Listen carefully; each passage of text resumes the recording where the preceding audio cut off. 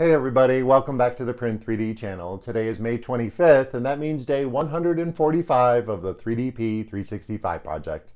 And on today's episode, we printed out this very cool spiralized flower pot, so stick around.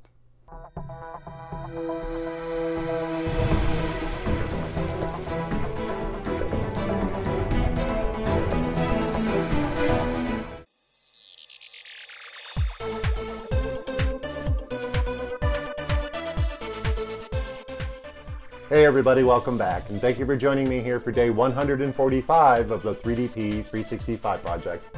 As always, down in the description there's a fact section. There's also a MatterHackers affiliate link.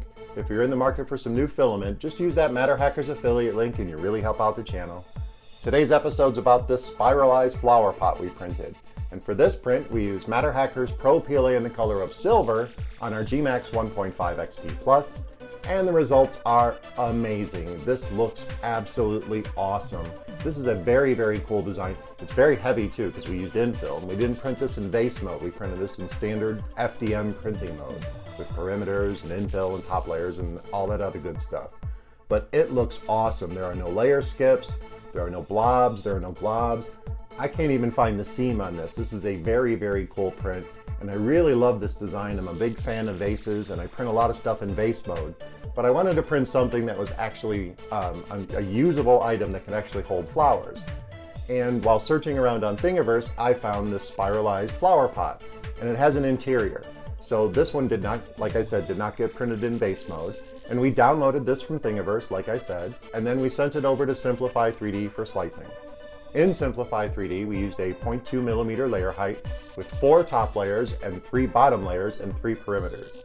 We also ran a brim at 0 from the object at 5 outlines just to make sure our extruder was primed and ready, and to make sure this stayed flat on the print bed and didn't peel up in the corners. We also only ran 10% infill on this model because it does need a little bit of infill because we do have an interior top layer that I wanted to be nice and smooth. And I wanted it to have a little bit of girth to it, a little bit of heaviness to it, and a little bit of stability because it will actually hold flowers. So this is an actual practical print. It's a functional item. And we ran this out at 45 millimeters per second because I knew my gMax could handle this very cool geometry. And with all those settings, our final result is awesome. I mean, this is a very, very clean print.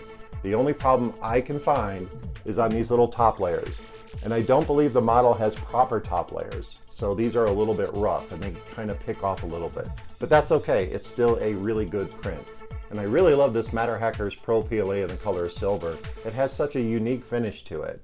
And I really love the way it looks on this spiral vase because it really brings out the spiral aspect of the vase. So I would say this is a 100% successful print, and I'm really happy with the results. And I definitely will think about gMaxSizing this in a future episode.